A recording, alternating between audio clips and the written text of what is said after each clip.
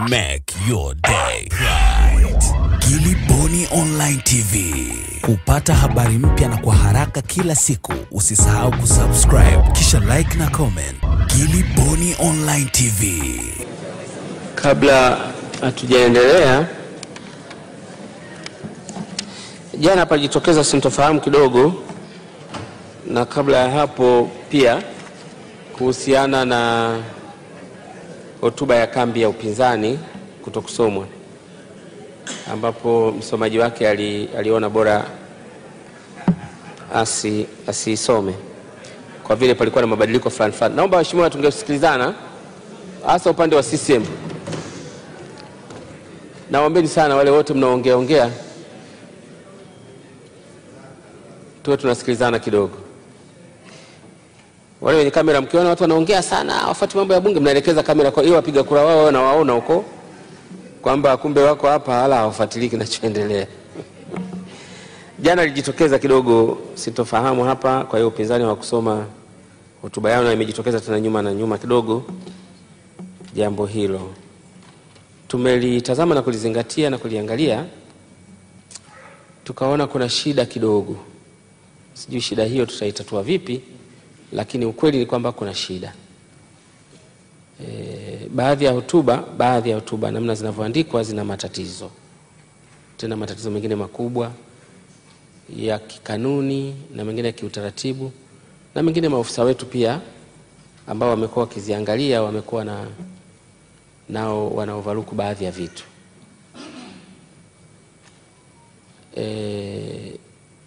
Ninachojifunza, mtanisahisha huko mbele, wako watu mahali wanaandika hizo hotuba, na baadhi ya waziri vivuli wanakuja kusoma hizo hotuba, hawapati muda wao wenyewe wa kuzipitia hotuba zile. Kwa hiyo anasaini tu, anakuja hapa anasoma kitu ambacho kimeandikwa nje ya bunge na watu ambao sio wa bunge na kadhalika. Kwa hiyo unajikuta wale, kwa sababu kule hawajui kanuni zetu kidogo na baadhi ya mambo, unakuta kwenye hotuba kule kuna mambo mengine labda yako mahakamani na kadhalika.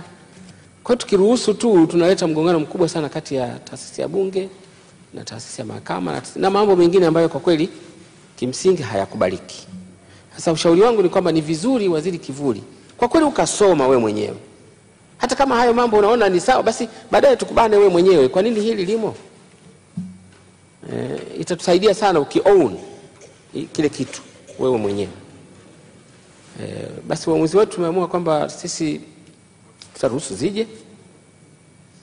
Basi na upande mwingine nao tutakuwa na ubishi hapa kidogo, basi tutaendelea kwa ubishi huo. Lakini ambacho nakiomba ni kwamba nielewe, tunapiga makofi ndio, lakini yale mambo ambayo ni ya msingi usifanye, kwa sababu kwani unafanya? Kama jambo liko mahakamani kishajibiwa hivyo, au mengine yameshapata majibu ya uhakika, hayana sababu ya kila hotuba nyingine ukutana ya mwaka jana ile mambo yalishajibiwa, ya mwaka juzi imeibuliwa mambo ambayo leo wala hayako wala sio agenda na kadhalika. Kwa hiyo ushauri wangu ni huo, na makosa mengine mengi unakuta makosa mpaka hata waziri kivuli mwenyewe, wale jamaa wanaoandika hotuba wamekosea hata jina, wamekuandika majina ambayo hayapo. Kwa mfano hotuba ya mheshimiwa Ali Saleh, badala ya kuandika Ali Saleh Ali wamemwandika Ali Saleh Abdalla. Kwa hiyo inabidi watu wangu wasahihishe hata majina yenu.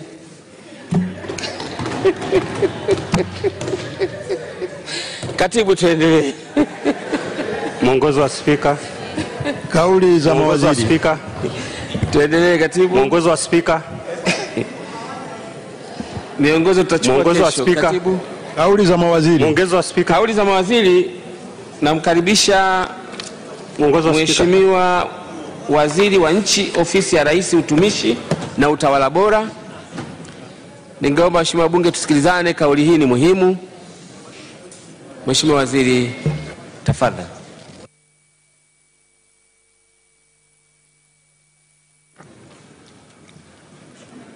Mheshimiwa Spika, kwa ruhusa yako naomba kuwasilisha kauli ya serikali hapa bungeni kuhusu upandishwaji vyeo kwa watumishi wa umma.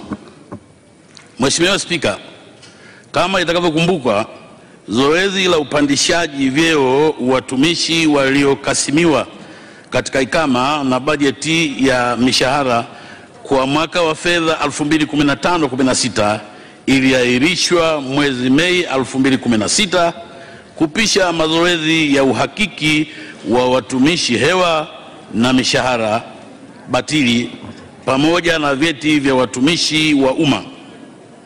Baada ya kukamilika kwa mazoezi hayo tajwa, Mheshimiwa Rais wa Jamhuri ya Muungano wa Tanzania aliridhia upandishwaji vyeo watumishi kwa awamu.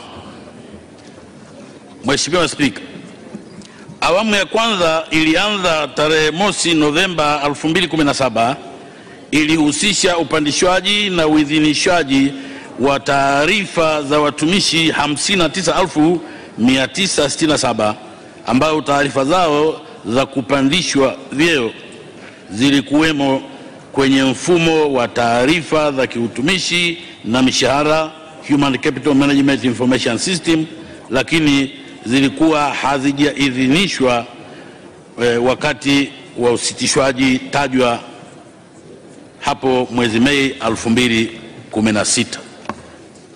Mheshimiwa Spika, awamu ya pili iliyoanza tarehe mosi Aprili 2018 ilihusisha watumishi zaidi ya 53,553 ambao walipandishwa vyeo, lakini taarifa zao zilikuwa hazijaingizwa kwenye mfumo wakati wa zuio tajwa.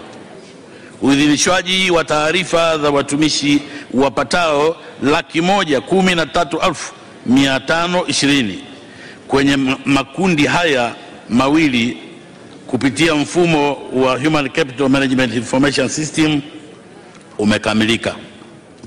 Mheshimiwa Spika, baada ya kukamilika kwa upandishwaji vyeo watumishi wa umma 113,520, serikali imewaelekeza waajiri kuendelea na upandishwaji vyeo kwa watumishi 193,166 waliokasimiwa katika ikama na bajeti ya mishahara kwa mwaka wa fedha 2017-18 kuanzia tarehe mosi Mei 2019.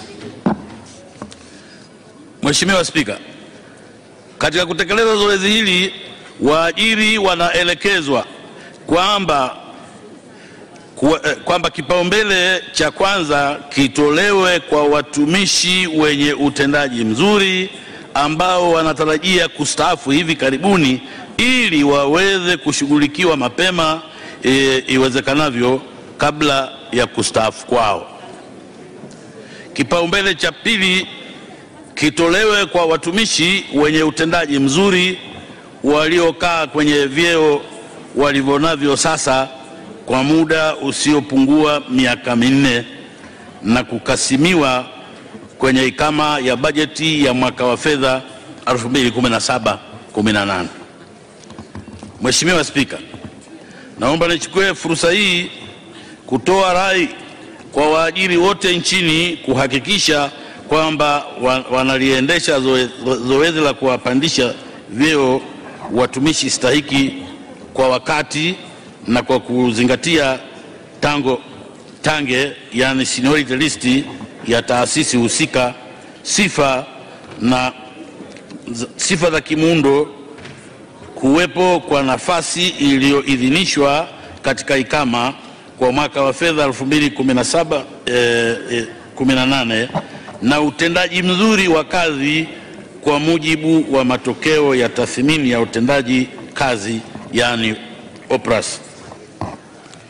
Mheshimiwa Spika, waajiri na maafisa watakaotekeleza zoezi hili kinyume na maelekezo yaliyotolewa na serikali kuhusu upandishwaji vyeo watachukuliwa hatua kwa mujibu wa sheria, kanuni na taratibu za utumishi wa umma.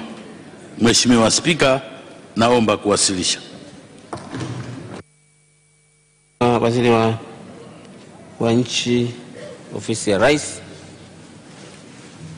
kwa Make your day right. Giliboni Online TV. Kupata habari mpya na kwa haraka kila siku, usisahau kusubscribe na kubonyeza button ya notification.